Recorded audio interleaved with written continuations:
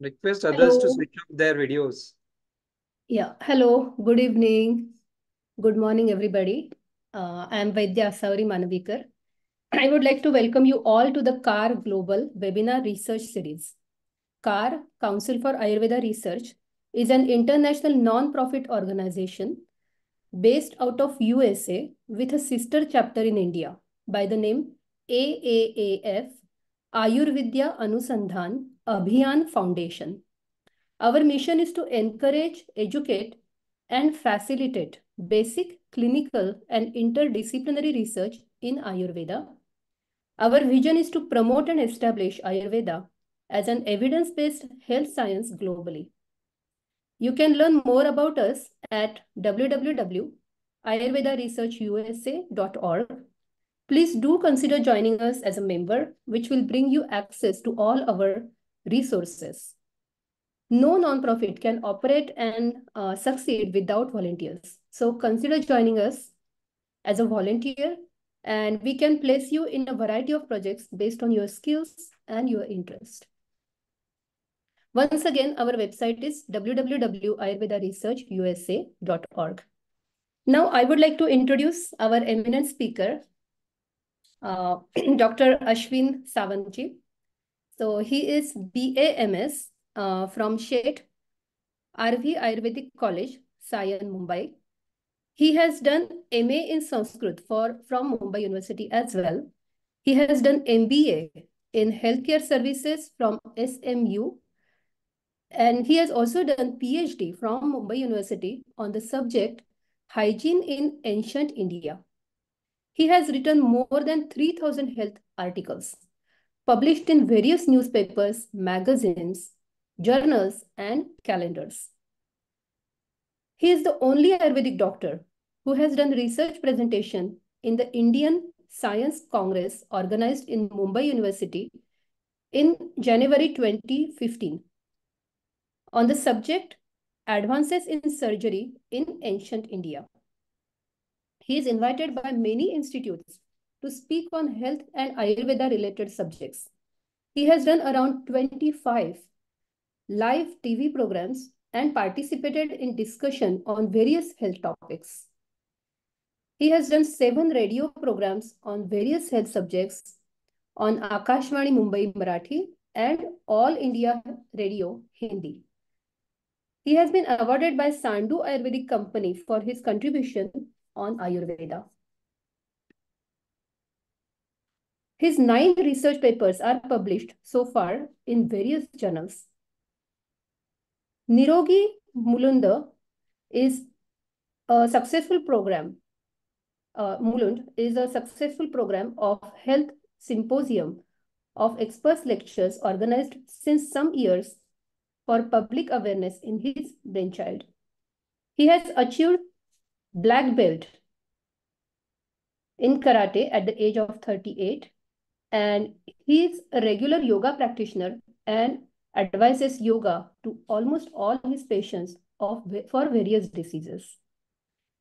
He has published books. One of the books is Diabetes in Marathi, Madhumeha Viruddha Apan, published and forwarded by Honorable Dr. Sanjay Oak sir, which is very well appreciated. And now it is also going to get translated into English, Gujarati, and Hindi languages. His forthcoming books are Rutu Samhita, which is about Prachin and Arvachin Rutucharya. And on these subjects, he has written more than 1,200 pages, which is in 6 different chapters. And there is also another book, which is Apan Zad Ka Hotoy. So he has keen interest in studying basic Ayurvedic concepts. He's very, very passionate about ancient Indian sciences and practicing in Mulund as his own Shashwat Ayurvedic clinic. Let me welcome you, Dr. Ashwin Sawant. We would love to hear your thoughts.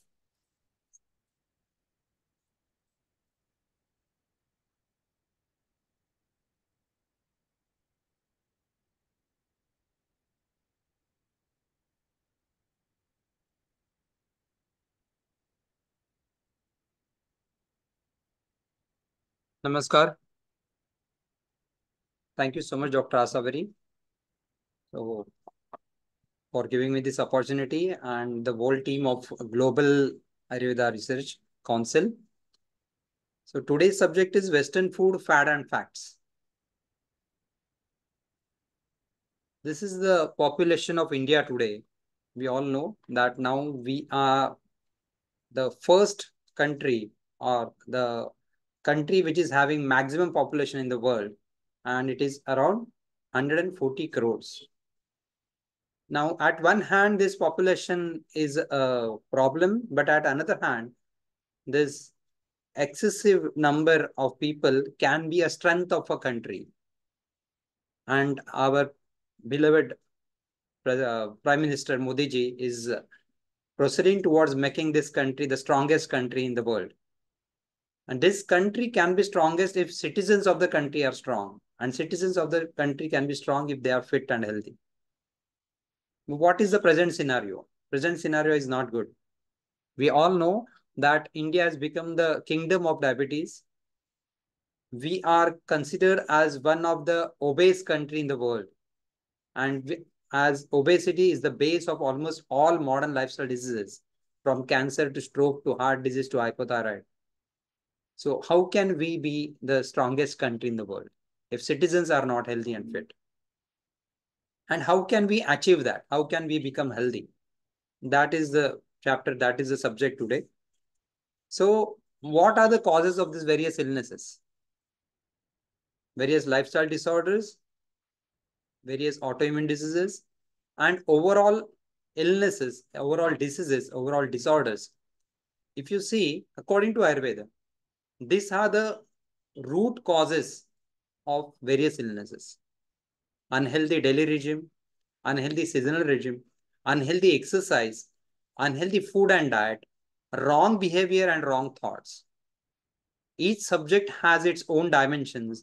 If we want to talk, we can discuss and talk on each and every topic for weeks together, because each subject has various dimensions and we need to think on every topic. But today we have restricted our subject to unhealthy food and diet. So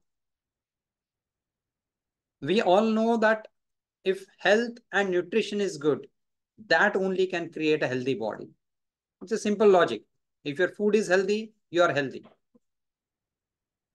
And that answer of healthy body is in the healthy food, and that healthy food is found, or it has been explained, or it has been persuaded that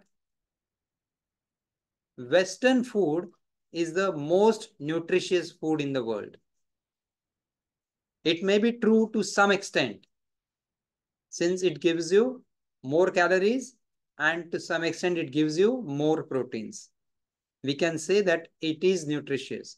But this is the one side of the coin.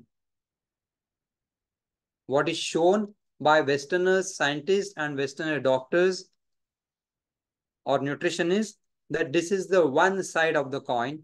What is the another side which is not shown, or which is neglected, ignored, or we haven't thought about it, we haven't seen it, and that is the subject of today's presentation, that what are the facts behind the Western food. So before going ahead, I would like to present you what is the definition of food. There are various definitions. We know that food nourishes the body, but Ayurveda or the Indian tradition has given one unique definition. Adyate atticha bhutani tasmat annam uchyate.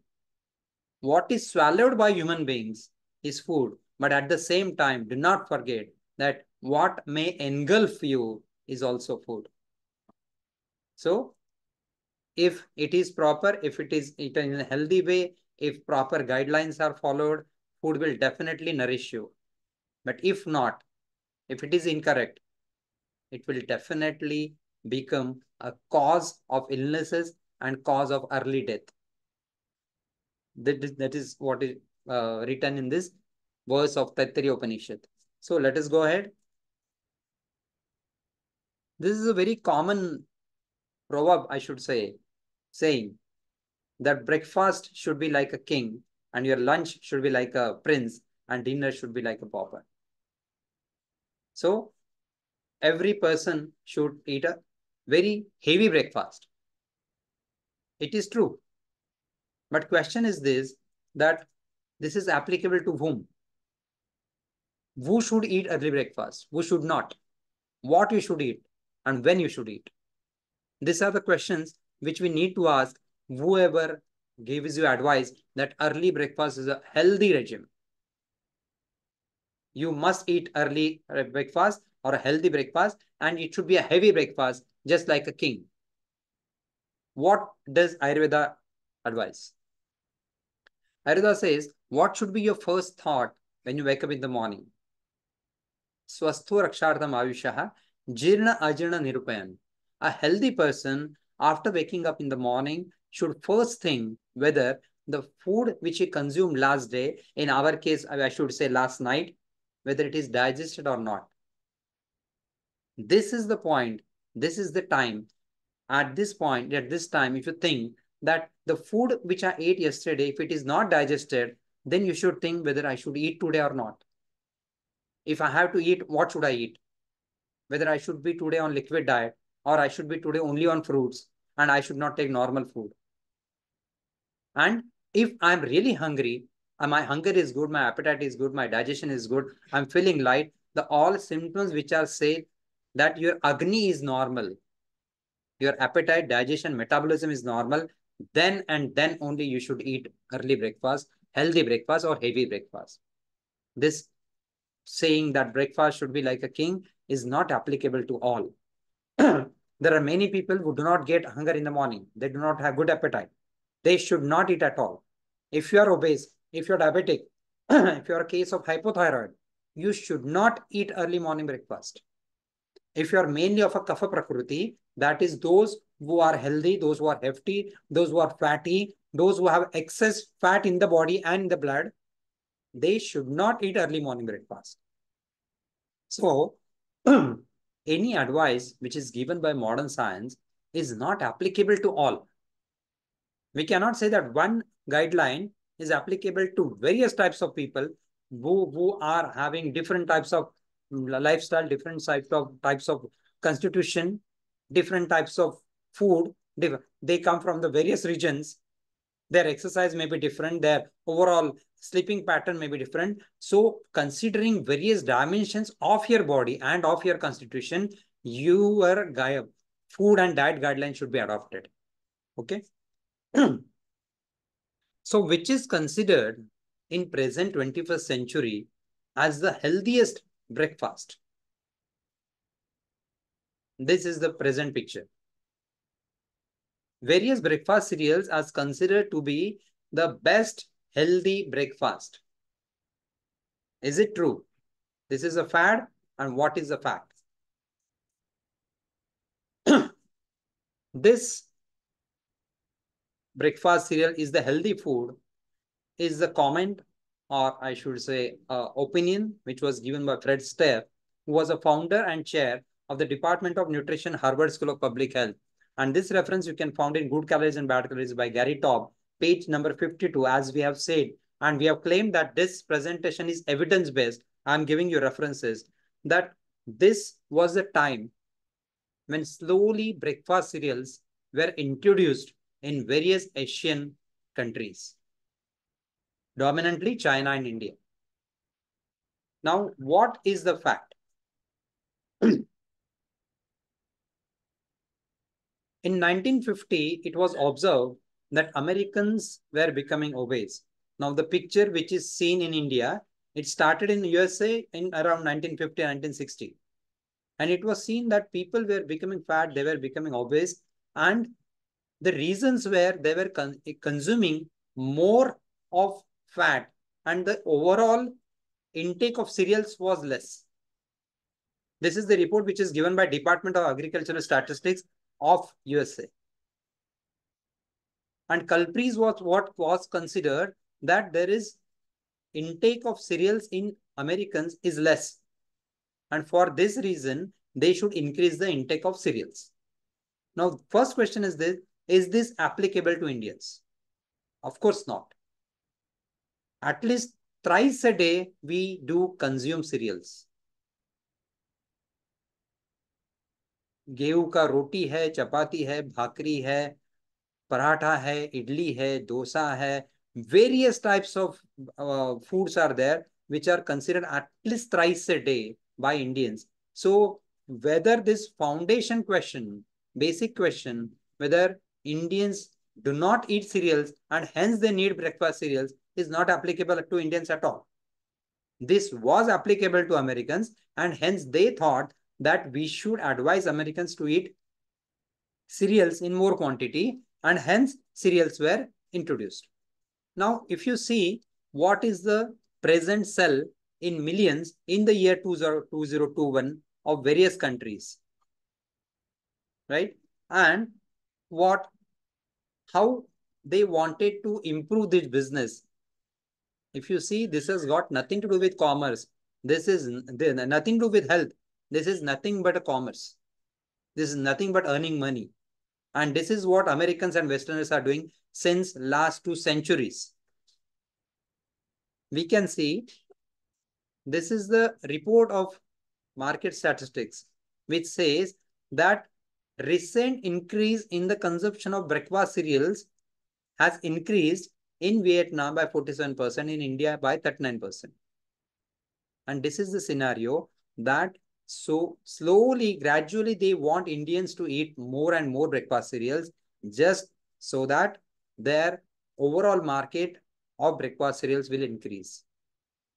This has got nothing to do with your health. And to fool Indians, overall Indian color was given to breakfast cereals. Since Indians are fond of almonds, they think that almonds is the best food. So small pieces of almonds are added. Indians like resin, manuka. So resins were added, flavors were changed. And this is how we were fooled and told that breakfast cereals is very healthy. Breakfast cereal is very tasty. What is the fact? This cereal undergoes almost 13 procedures.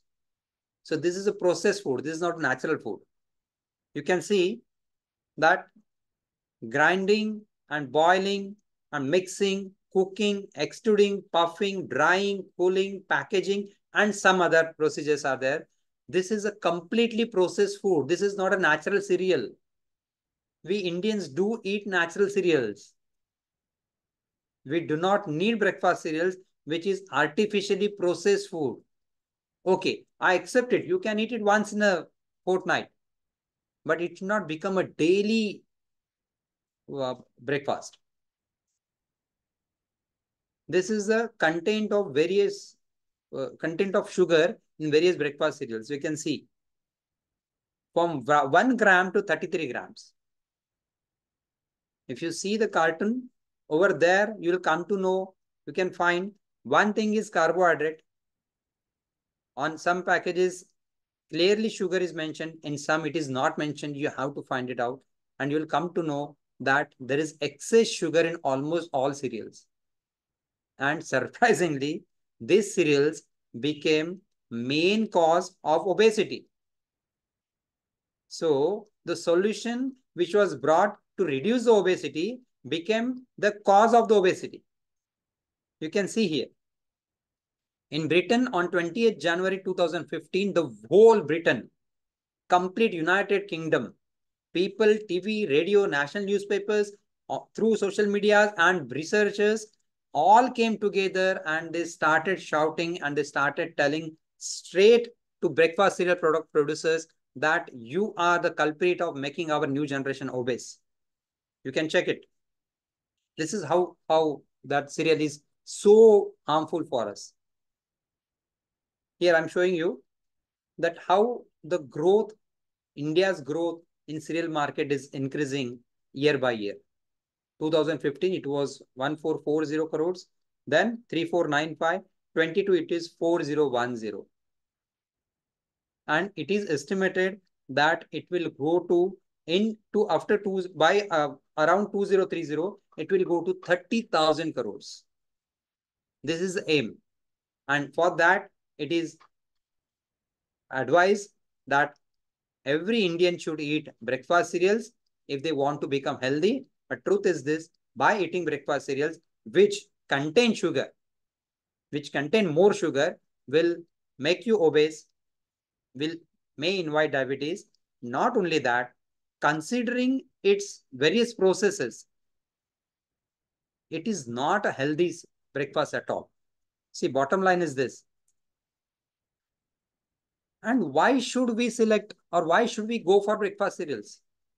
We have hundreds of options for as a breakfast. Just if you think of poha, 14 types are there. 14 types of various dishes can be made from the poha. And these are the just some pictures of some Indian foods which can be eaten as breakfast. But there are hundreds of foods. So actually, we do not need cereals, and hence this is the message. Now see, cornflakes, the GI or glycemic index is 81 to 133, which is not good for health. It is not a natural food. It increases dryness in the food. Ayurveda has said that snigdham ashniyat. Your food should always contain some fat. It should not be without food. It should never be dry. And breakfast cereal is absolutely a dry food which will increase dryness or rukshatva in the body, which can be harmful for the body or various organs. It is an artificial food which undergoes several unhealthy processing, and this can be applicable, breakfast cereal may be applicable to Americans or Westerners who do not consume cereals, who do not eat grains.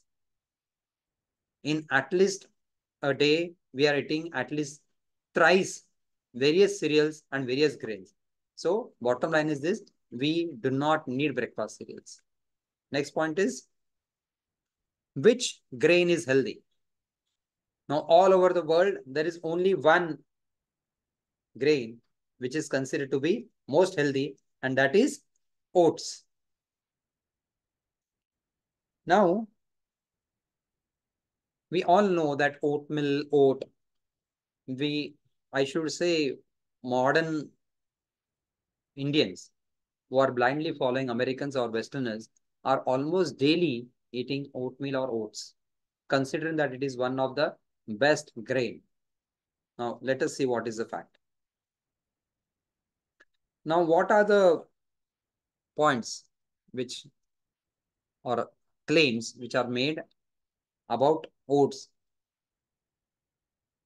Because it is said to be the best grain, because low level of energy and longer period due to low GI or glycemic index is low. It contains high fiber. It may reduce your risk of diabetes mellitus. It gives you satisfaction. Your stomach is full after eating oat. It lowers cholesterol because it contains high fiber. It contains antioxidants, and it doesn't contain gluten. Oat become famous because it is said that it doesn't contain gluten. And almost 1/3 of Earth's population is gluten sensitive. Some people do get hazards, some people do not get, the symptoms are minor, but 1/3 of the population is considered to be gluten sensitive or gluten allergic. And hence, oats is advised to be eaten by those people who are sensitive, considering that gluten is, oats is gluten free. What is the fact?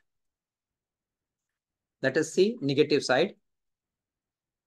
First, there are various grains which are actually gluten free. Now, if you know, most of the small millets, which in Ayurveda are called as Kshudra Dhanya or Kudhanya, most of these small millets are gluten free. So we Indian do not need oats, at least on the ground of gluten. But let us see what is the fact about gluten also. Now, wheat, barley, rye contain certain proteins which are called prolamines and which is known as gluten. And oats do not contain these prolamines. That is gluten. But definitely oat do not contain prolamines, but it contains a protein which is called avenine. And avenine may induce toxic reactions, and it also cannot be tolerated. Now, this is specifically applicable to those who are not from the land of oats. Oats is not an original crop of Indian subcontinent, neither of Asia, neither of nor of Africa. It is an original habitat of USA, America, Australia, and some Western countries, mainly Australia and USA. So it may be good for those people, but not for people from India or other Asian countries, because we cannot digest that avenine part. That gives problem to us. So the factor which is considered to be a positive part of oats, that it doesn't contain gluten, that is prolamine, but it contains avenine, and that can create problem in the digestion or considering the allergy. One more thing, phytic acid contents of oats are high, and this phytic acid in the oats can disturb the absorption of minerals from the food. So this is also one problem with oats. Next. Now here, not able to see properly. Can we bring this down? This is the overall glycemic index of various foods. So here you can see that instant oats glycemic index is 79, but compared to that, brown basmati rice is 58, bajre ka roti, it is 58. So overall glycemic index point or factor, which is considered to be a positive factor of oats, is also not true when you compare them with Indian foods. And here, let me tell you, small millets are not studied well regarding glycemic index. So glycemic index of various Indian small millets is definitely low. One more important point considering glycemic index is this, that we Indians, we do not eat only rice. When we eat rice, there is sambar, right? And various types of curries. Along with that, there are at least two types of vegetables. Along with that, there is chutney. So you mix all this together, which makes glycemic index very low. So when you are eating rice with sambar and curry or vegetables and chutney, or say your what is called cucumber, your overall glycemic index goes very low, which is definitely beneficial for health. So this point is also shows that oat is not good for health. Now here we are saying what just let me wait.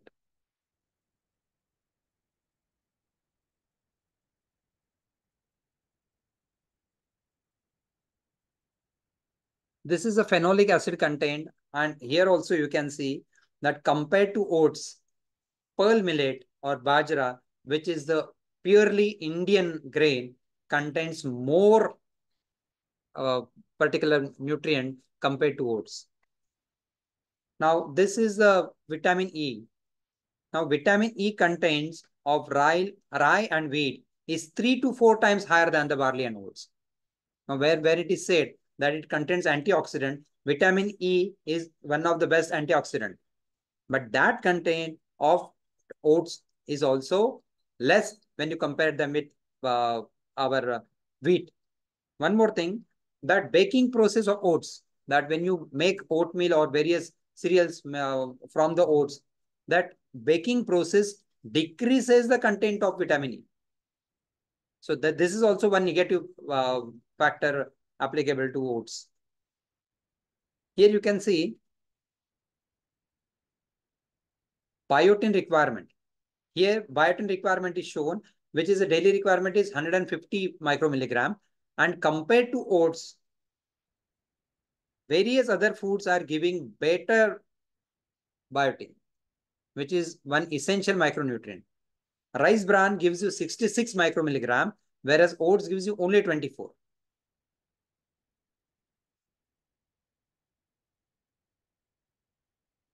Now, one more thing, various nutrients which are said to be having in oats.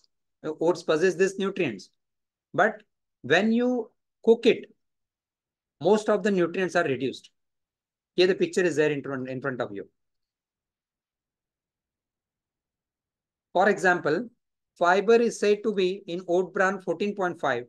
In oats, it is 11 gram, but when you cook it, it becomes 5.7 gram. Think about omega-3, considered to be a best fatty acid, right? Now, oat bran contains 14 mg, and in cooked oat, it is 32.8. You take anything, overall carbs, proteins, 16.3 gram. In oats, it is 16.9, but when you cook it, it is only 7 gram. And these are the research references which are clearly indicating that overall nutrient content of oats are reduced when you cook it. So question is this, that what do you get when you actually eat oat? These are the, again, vitamin A, you can see calcium, which is 54.5. When you cook it, it becomes 21.9. Vitamin K, which is 532, it becomes 201. Zinc, which is 2.9 mg, it becomes 1.2 mg. So most of the nutrient from oat, when oat is cooked, are reduced.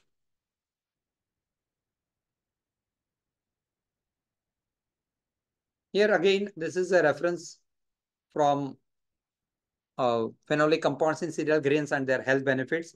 And this is a one report of cereal foods world. And it is said that why should my heading is this: why should we call it a best antioxidant grain? Because the tannin sorghum and black rice, tannin sorghum is nothing but jawar.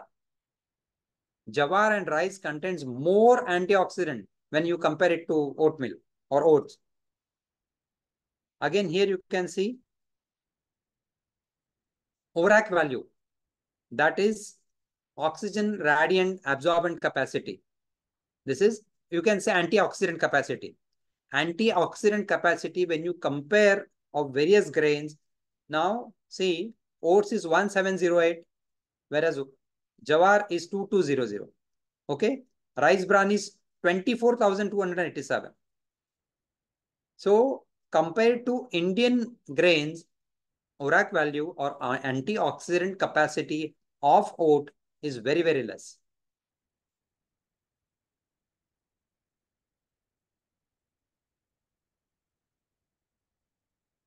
Now, this is the report. The reference is given below, which says that what is the reason that overall oatmeal consumption and oatmeal business has increased in China and India. And report says that the reason is that overall incomes in China and India has increased. And because people's awareness has increased, people are coming in contact with US people, people have started consuming oat, considering it as one of the healthiest food, which as we can see is not really true. So oat may be good for cattle, but oat is definitely not for Indians. As you know, oats was used mainly for feeding cattle to make them hefty, to make them oversized. So you could get more meat. So if you apply this theory also, oats is going to make you hefty, oats is going to make you oversized. So we have to think whether we want oats or not. Indians have more than 12 studied grains and more than 13 studied pulses. So we have various options. We need not eat oat. Obesity, as we all know, is a problem in India and all over the world. And India soon is going to be the most obese country in the world. Various reasons are there, but one among them is sugar. Now here I've stated that we are in sugar production, our number is 2, but in sugar consumption, our number is 1.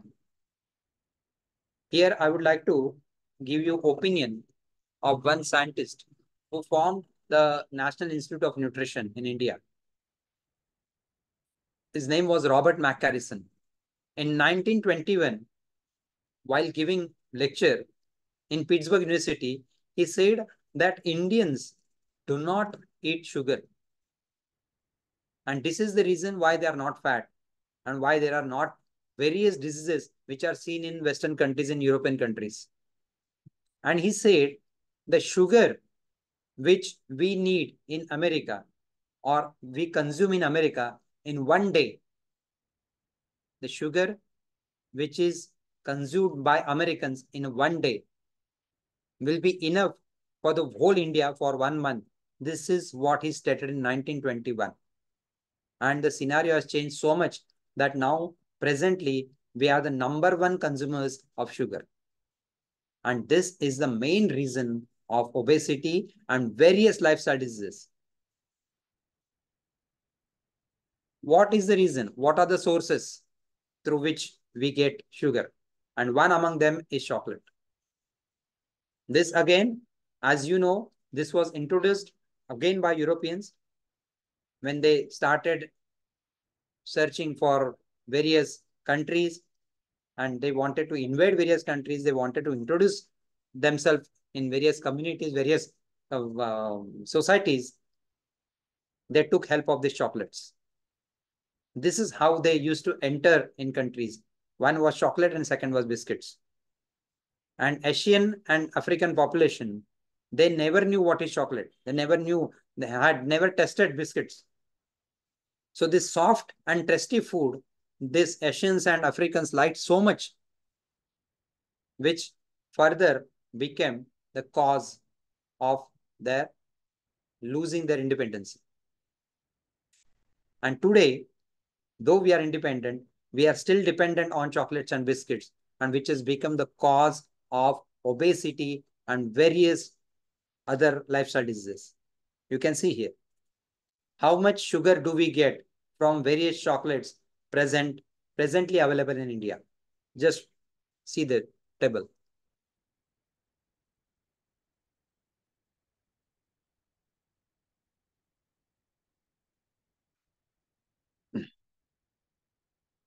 Here I've written that third column is telling you how many grams does that chocolate provides. And for a common man, which may be difficult, in last column I've written in red letters, that is 9 teaspoonful. For example, Dairy Milk Silk gives you 11 teaspoonful. 5-star 11 teaspoonful. You would have never imagined that by eating one 5-star, you are eating 11 teaspoonful of sugars. I go for these lectures in various educational institutes. I keep one jar of a sugar over there and I invite any student from the audience and I tell him or her to eat 11 teaspoonful of sugar. They say, no, sir, we cannot eat. This is not good. This is unhealthy. Then I tell them that whenever you eat such chocolates, you're at least eating 9 to 11 teaspoonful of sugar. So just think about it. These are various cold drinks, or in US it is called, they are called soda or soft drinks. And this is again one food which was introduced by Europeans and Americans. 40, 50 years back, it was considered by Indians that Coke is not good for us. So for, I think, 2 to 3 decades, it was not allowed in India. Ever since it is allowed from 1990 onwards, we can see that obesity has increased.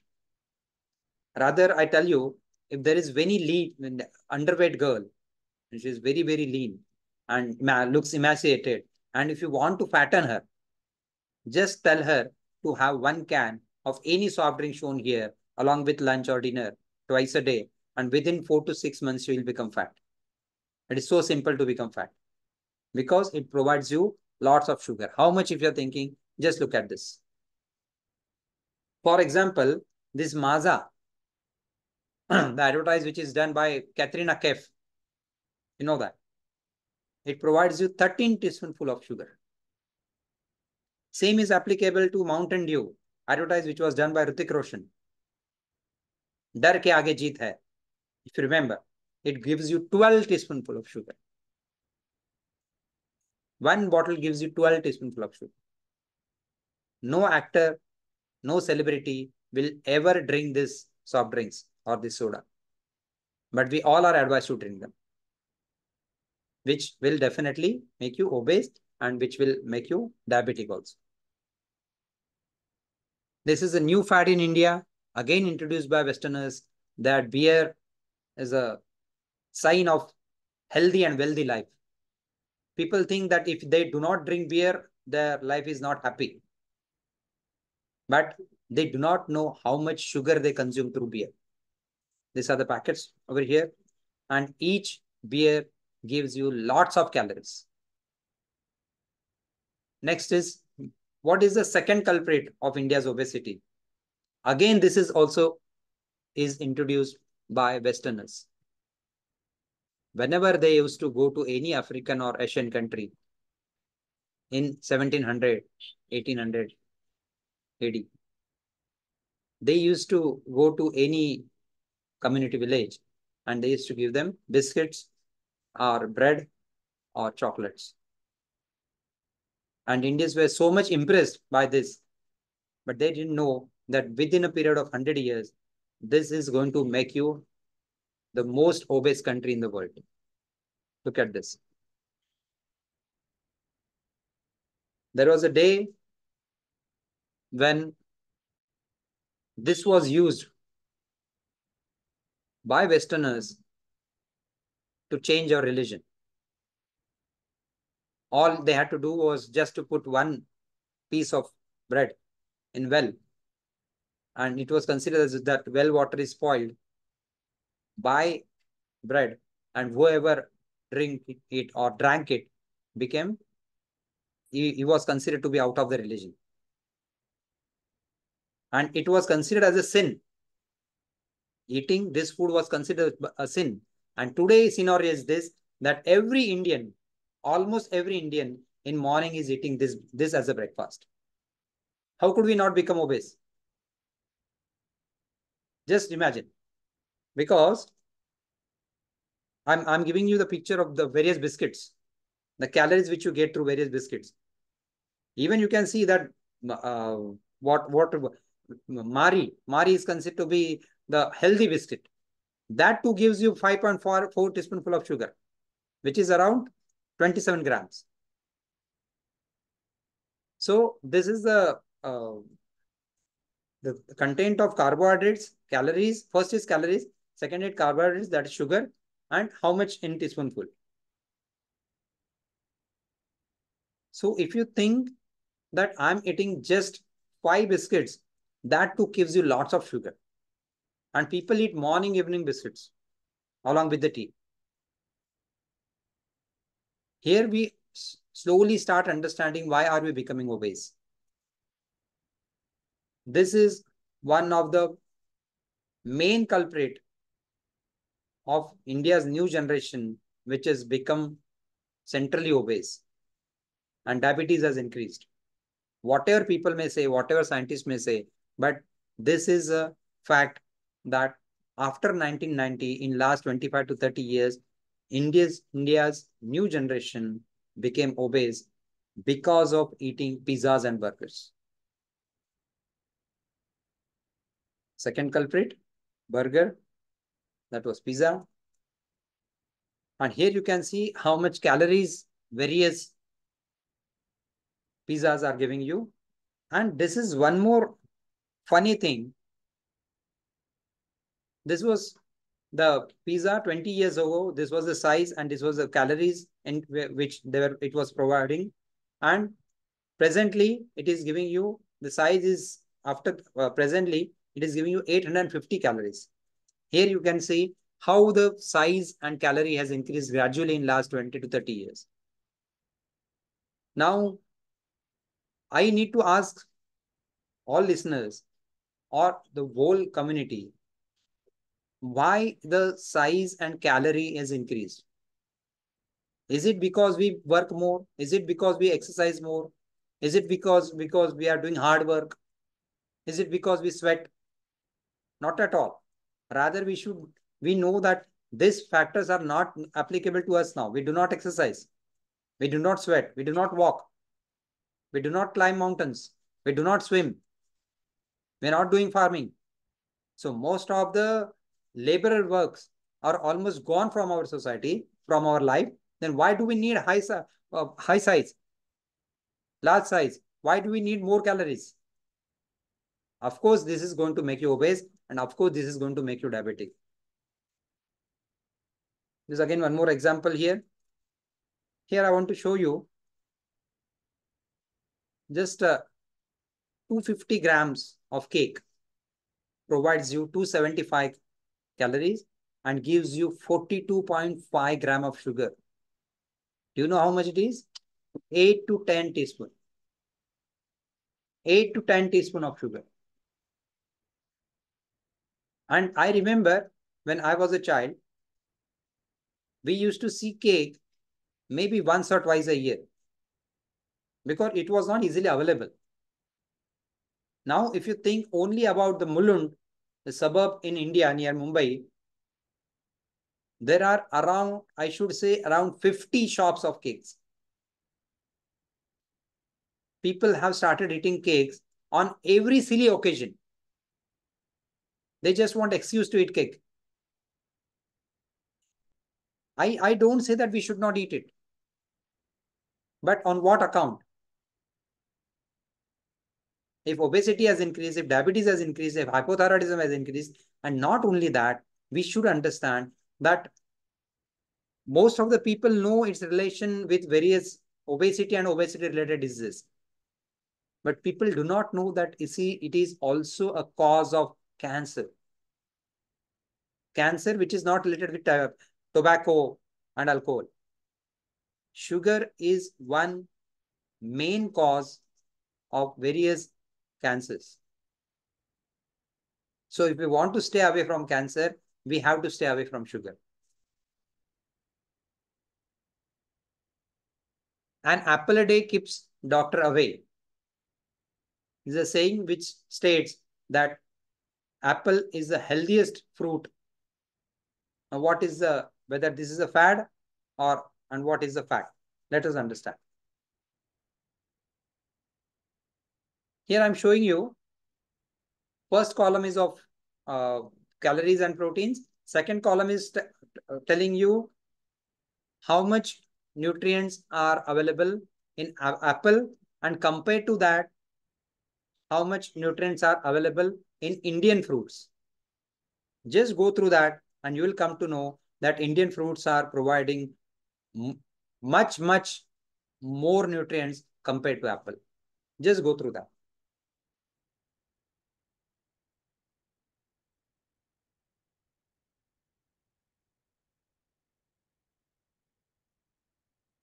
For example,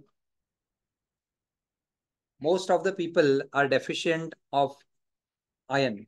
We know that. How much iron does apple provide? It is not even 1 mg. See, 0.660 mg. Compared to that, dry karonda provides you 39.1 milligram of iron, which is the only food available on earth which gives you this much natural iron. Anything you take calcium. Apple gives you 10 mg, black grapes give you 130 mg, dates gives you 120. So many better options we have. When you compare apple's nutrients with with Indian fruits, we can definitely say that various Indian fruits are 10 times better than the apple.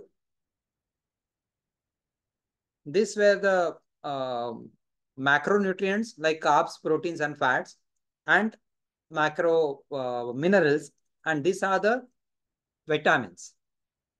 B1, B2, apple doesn't contain at all. B3, 0. Vitamin C, 1. Only 1 mg. Vitamin C is the best antioxidant. The content of apple is 1 mg compared to that avla contains 600, guava contains 212, cashew apple contains 180, and manila emily contains 108 mg. So almost all Indian fruits contain 10 or I should say 100 times more vitamin C compared to apple. Still, apple is said to be the best fruit, and apple a day keeps doctor away. Now here again, it's a ORAC value. As I said, antioxidant capacity. In short, to understand, compare it, see the apple with skin 2828 compared to that avla, it contains 2,61,500. This is the ORAC value of avla. So it is the best antioxidant fruit available on earth. So Indians have more than 49 studied fruits. Research has been completed 49 fruits. Many more are there, but research has been done on 49 fruits, and we can concretely say that we do not need apple. So an apple a day keep doctors away is not applicable to Indians. Here I would like to tell you one point regarding apple, that you ask any patient while taking his history that do you eat fruit? Most of them will say, yeah, we eat apple daily, considering it as a must one of the best healthiest fruit. But as we have seen, it is not fact. It is not true. One more point according to Ayurveda is this, that apple is a natural habitat of cold region. So that coldness is absorbed by the apple, one thing, and dryness too is absorbed. So whenever you eat apple, you'll find that your stool becomes hard. You'll become constipated. So dryness is increased in the body. Coldness is increased in the body, which is not good for health. This also point should be considered while eating apple. There are various factors which are negative when you think about Indians' health. Genetically or geologically, by environment and all. But in spite of that, Indians are protected from these diseases, and that their Indians' protective shield is vegetables. We eat at least 3 to 4 vegetables a day, minimum 2 a day. And this is the protective shield of Indians. But at today's date, which is considered as the healthiest vegetable in the world, broccoli. What is the fact? Is this a fad or what is or it's a well, let us know understand the fact. Again, here I'm providing you the table which gives you actual vitamins. Second column is telling you about the broccoli, and third is telling you or giving you idea about the various vitamin contents of various Indian vegetables. For example, vitamin A in broccoli is 623 micromilligram. Compared to that, drumstick leaves contain 19,690. Amaranth, that is Rajgira, 8,340. Colocasia leaves, which are used to make a aloo vadi, which is a famous Marathi cuisine dish.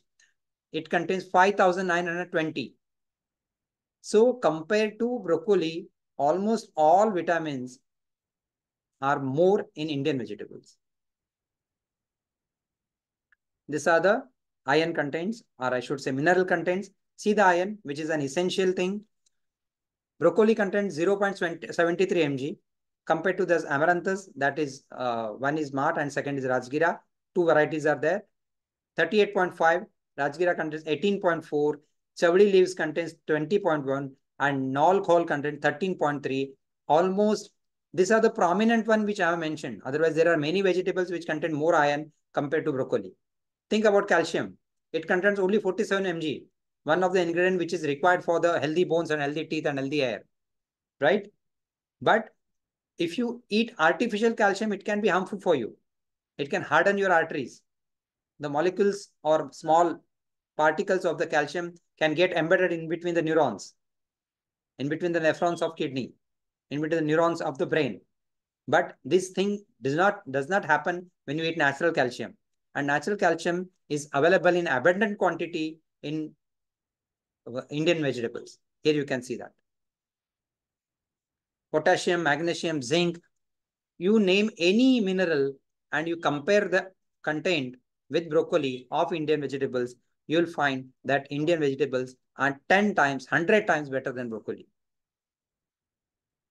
Again, here I have shown you antioxidant capacity or ORAC value of broccoli compared to other vegetables. Surprisingly, unfortunately, our Indian vegetables are not studied so far regarding ORAC value, but still you can see that many Indian vegetables have better ORAC value, antioxidant capacity. Just think about peppermint or pudina leaves, which are regularly eaten by Indians as a chutney, is having 1,60,820 ORAC value compared to broccoli, which is only 1,590. So the message is this: Indians have 56 studied leafy vegetables, 44 fruit vegetables and flower vegetables, which are studied. Other than that, many are there. And so we do not need broccoli and such European or American vegetables, which are said to be healthier than Indian vegetables, which is not true at all. Here, I would like to show you one more point, which many of you may not believe. Salad is healthy. If you want to become healthy, you must eat salad. Am I right? So what is the fact?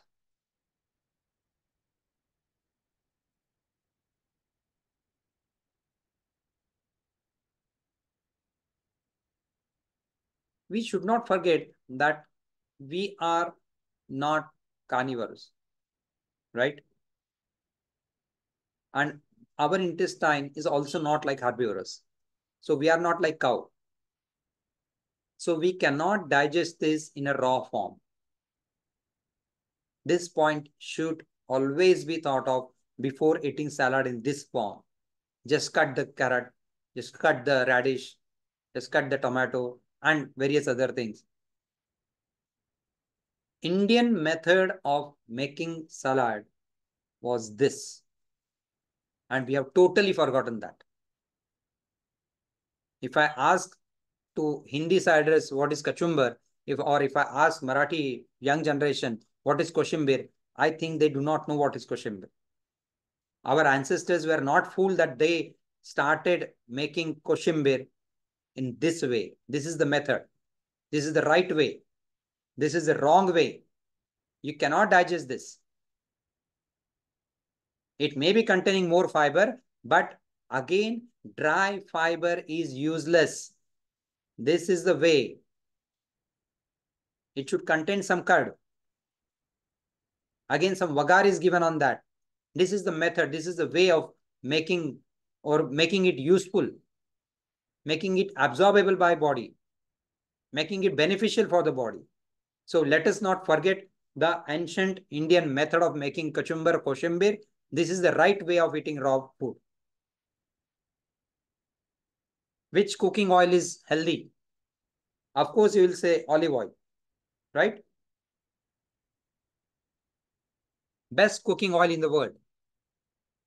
Considering the study done of Mediterranean diet, Mediterranean people used to consume more of olive oil, and hence it was said that this is the reason why heart disease is less in that region, in those people. The fact was this, that this was not the only factor. They were the people who were eating less food, most active people, most hardworking people. They never ate sugar. They used to eat fruits in a large quantity. They used to eat fresh vegetables in large quantity. These were the factors which were applicable to them, which made them healthy and which kept heart attacks, heart disease away from them. These facts were totally ignored rather purposefully neglected. And the fact about olive oil, it's not a fact, but this picture was created in front of the whole world, stating that olive oil is the best cooking oil in the world. If you compare overall content or nutrient of olive oil with mustard oil, they are almost same. Mustard oil. See, why can't we eat mustard oil then? Now, regarding the India, or if you compare the states of Maharashtra, Gujarat, and states below the Maharashtra, which are the South Indian states, these states do not use mustard oil, right? Whereas North Indian states like UP and Bihar and Jharkhand and Uttarakhand, they do use mustard oil. But Maharashtra, Gujarat, and below, they do not use it because we can't tolerate it. We can't digest it. If in our own country, we can't tolerate mustard oil, which is basically from our Indian land, then how do you expect you to digest the oil which is from the plant which is available only in cold region countries, which is a habitat of cold climate, that is olive. You won't see a single crop of olive in the whole India. From Ladakh to Kanyakumari, you will not find a single plant. Nature itself is telling you that this is not for you. But you eat it because Americans say so, because Westerners say so. Let us see what are the actual scientific facts.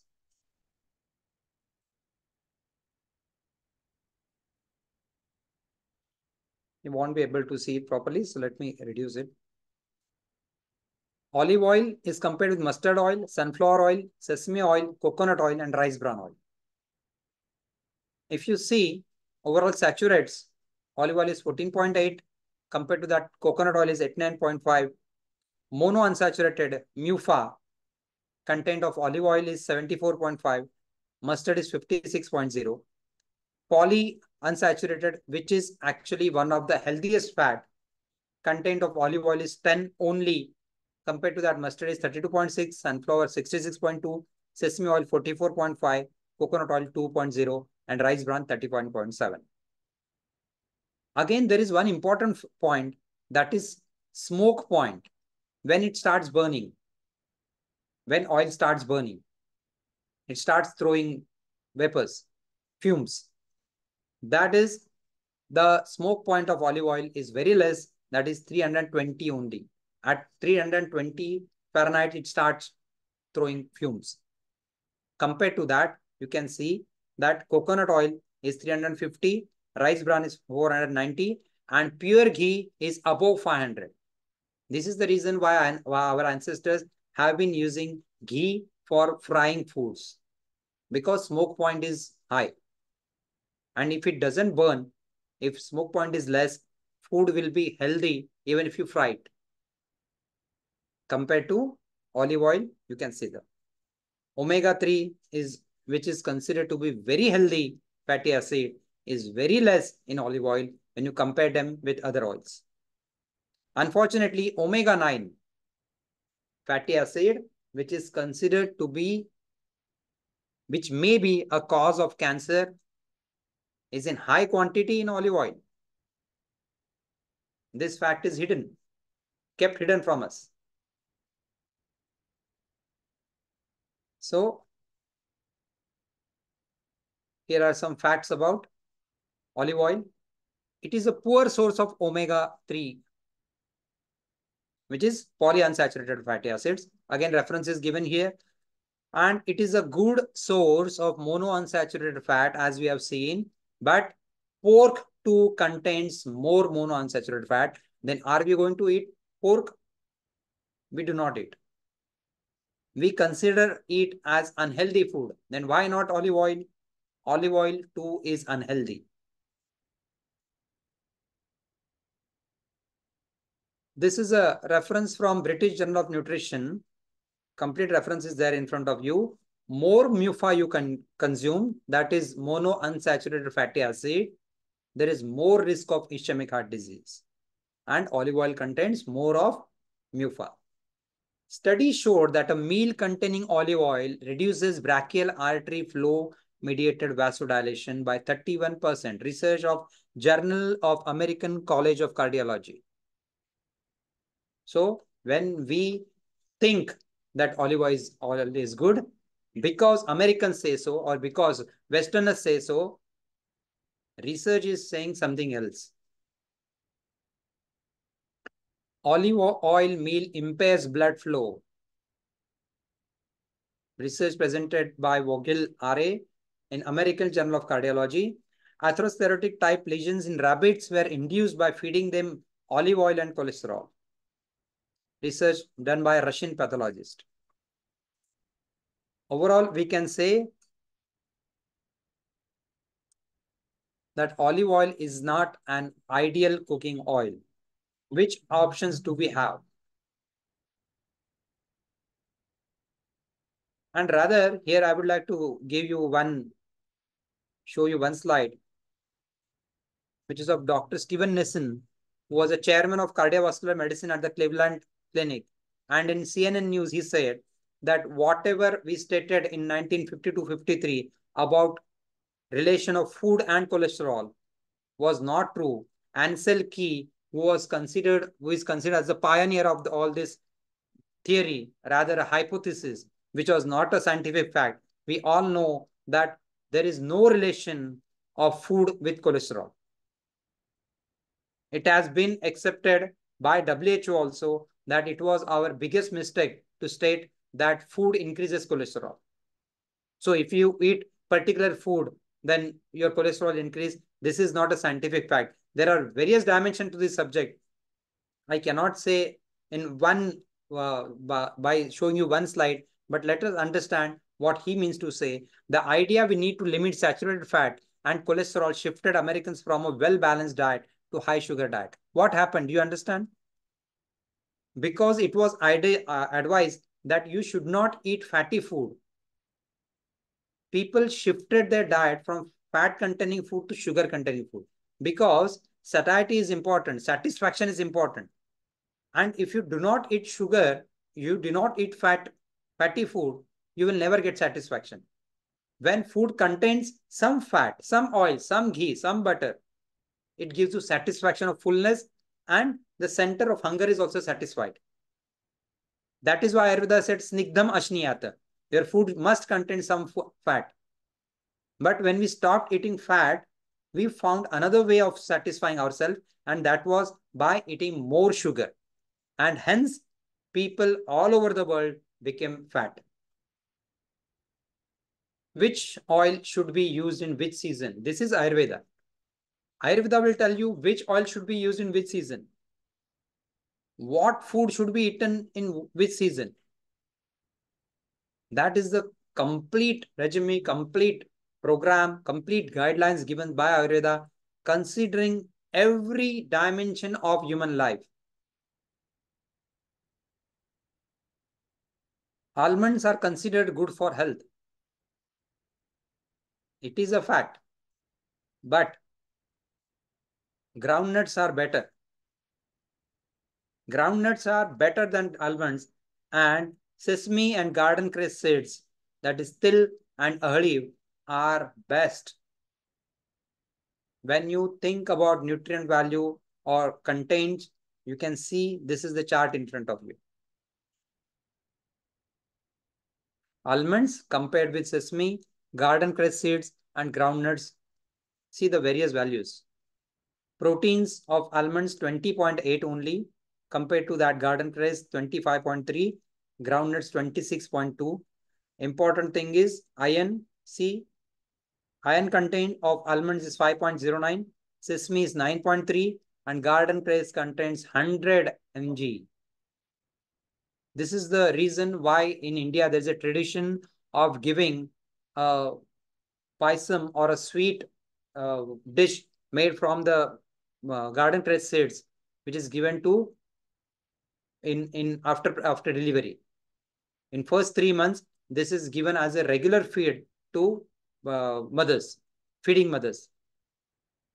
And the reason is this. So I don't say almonds are not good, but we Indians have better options. And the reason why I'm saying is this, just compare the micronutrients. Zinc, almonds gives you 3.57 mg, compared to that sesame gives you 12.20. Vitamin A content of almonds is 0, content to that till or sesame is 60. Same with B1, B2, everywhere you can see that. See, for example, folic acid, one of the essential micronutrient required for the production of sheath of the nerves. And content of almond of folic acid is 0, compared to that sesame contains 134 micromilligram. This is the real picture. Now, why I am saying that we don't want almonds? Because since last 5-10 years,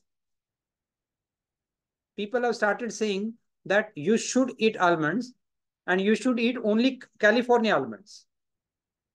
And this is how the commerce starts. This is how we start giving our money back to America and other Western countries. When we have better options, why should not we select them? Why should not we eat them? Indians do not need California almonds.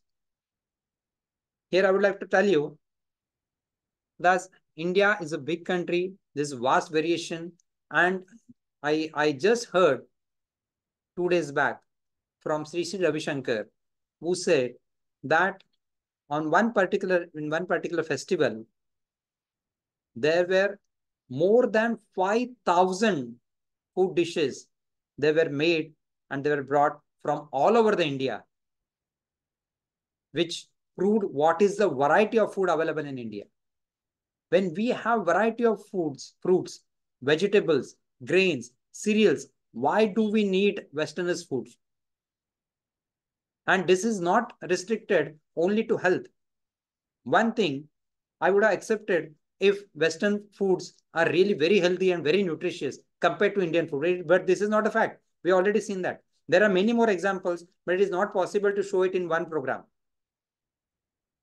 But this subject has got one more dimension, that Britishers have left us. Britishers who looted us for more than 2 centuries, they left us, and the money which they took, we cannot bring it back. But in the same manner, still Westerners are looting us through these various Western foods. So we need to stop that.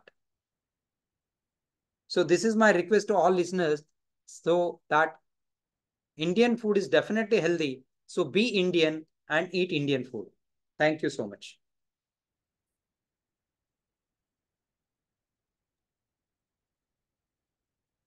Thank you so much for such a thought-provoking and wonderful lecture, and lots of references regarding different foods and why, right? Because the facts are really, really important.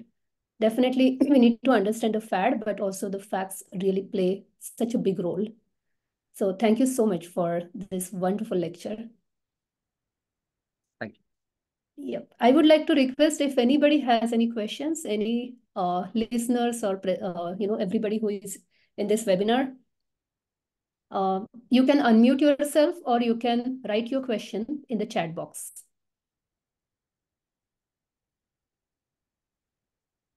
Ma'am, I got a question. I'm from Pune. The use of jaggery and the curd or buttermilk in our meal or routine diet. Please repeat the question. I would like to know use of jaggery or buttermilk and curd in our regular diet. Yeah, okay. So compared to sugar, jaggery is definitely better. We Indians are always deficient of iron and calcium, two important nutrients, micronutrients, and jaggery contains both of this. So less it is processed, it is good. So it should be dark enough. It should not be yellow. It should be dark brown. It should be naturally processed. That is definitely good. But again, it should not be in high quantity. मी माझ्या पुस्तकामध्ये एक वाक्य वापरलेलं आहे की दगडापेक्षा wheat Mau. So jaggery too can create some problems, but compared to sugar, it is 100 times better. It won't invite cancer. So this you should understand. So mainly regarding tea. Now people, those who are consuming tea daily, I would like to give you one example. This is a research done by one Holland scientist who was a biologist, who proved by actually producing the energy, he produced the energy, and he proved that only 3 cups of tea per day, wherein each cup only 2 teaspoonful of sugar is added.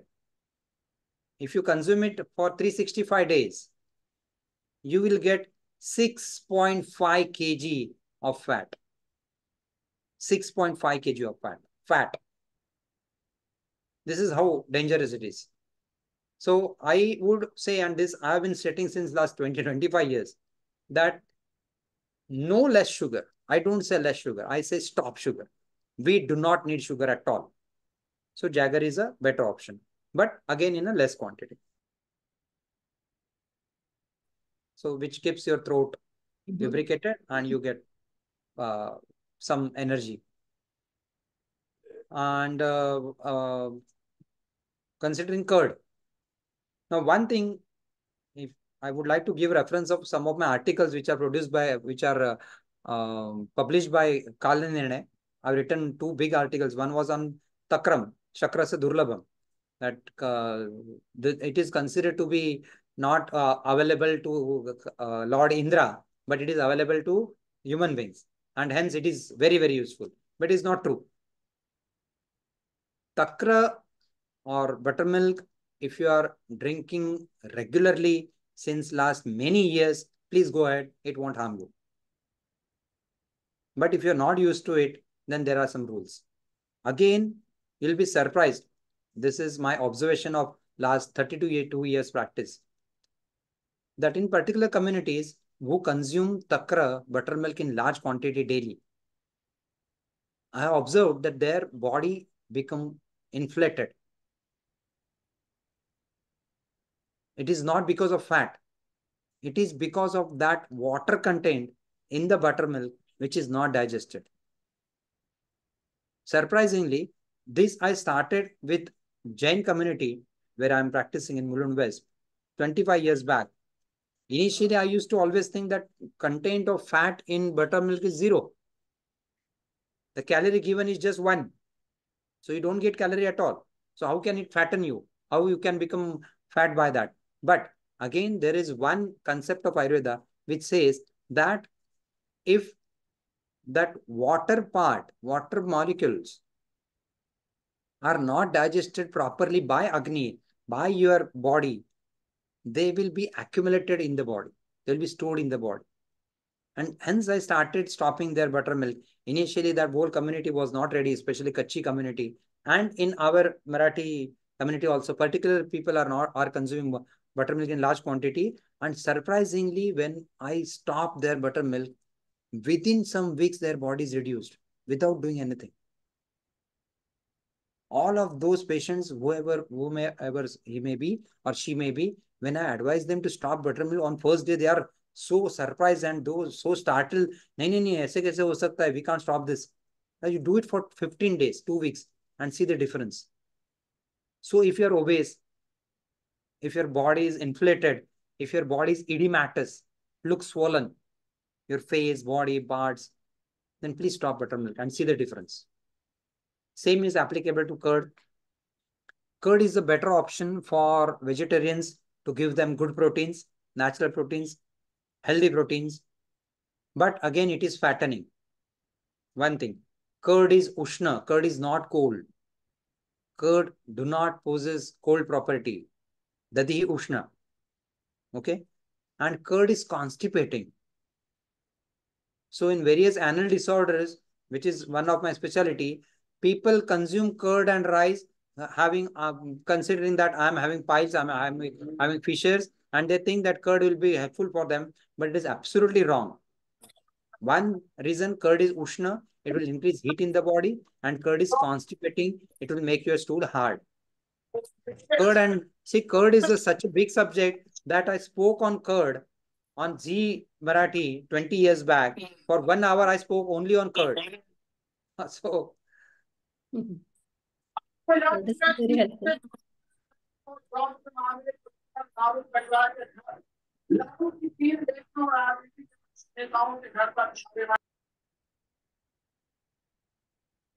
We are not able to hear you properly. I I think think there is a someone is question asking. here, which is Yeah, about benefits of honey and daily limits.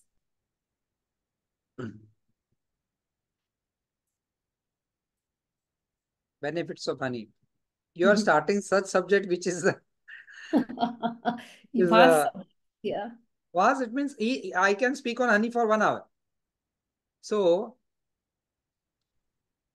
who should eat honey? Honey is for those who are fat. Honey is for those whose body is inflated, who are oversized. For them, honey is good. Then you should not eat honey when hot season. In summer you should not eat it. It's Sharad Rutu or Grishma Rutu in October heat and summer heat you should not eat it. Okay, it gives you a good amount of calories. So compared to sugar, if you are eating honey, it is definitely good. If you have some diseases which are pitta related or excess heat related, you should not eat honey. Here, with one point I didn't mention there while talking on Western food. You ask any modern nutritionist, modern scientists, modern doctors, while they're talking on foods or Western foods rather. Take example of olive oil, broccoli, almonds, oats, breakfast cereals, whatever it may be, take honey. Modern nutritionists will always tell you what are the advantages of these foods. Modern nutritionists will always stress you are about the benefits or good factors of this food, but they will never tell you what are the negative points of this food. Modern nutritionists will never tell you who should not eat it. Ayurveda is the only science which tells you who should eat it, who should not eat it, when you should eat it, when you should not eat, what are the properties, what are the dis or bad properties. Ask any modern nutritionist about bad properties of almonds, bad properties of oats, bad properties of broccoli, bad properties of breakfast cereals. They won't be able to tell or they don't want to tell. Rather, I think they haven't studied bad properties of any particular food. This is the difference between Ayurveda and modern science. Who should not eat it? And how did I start just now? Just see. I started telling you about who should not eat honey. Honey is nutritious, we know that. But honey is ushna, honey is hot. So many things are there. Some other day. Absolutely. Thank you so much for your time, Dr. Ashwin. And thank you everybody for attending the webinar. Honestly, I would really like to say Ayurveda is so unique. And all of these foods, we have to look at our uniqueness. We have to look at our prakriti, our constitution, where we live, what kind of rutu, and that's how Dr. Ashwin Sawant has actually written wonderful books on rutucharya. So that those will be definitely beneficial for everyone to read and use in the future, in order to add to your life, that based on those rutus or different seasons, how you should change your diet and lifestyle. So I would just like to conclude here, and thank you so much again for everybody for attending as well as for giving time to this webinar. And this recording will be available on our CAR YouTube channel. So you can definitely subscribe. You should be able to go through this as well as you should be able to look at other recordings also, which are available on our YouTube channel. So thank you again. Thank you. Namaste. Namaste.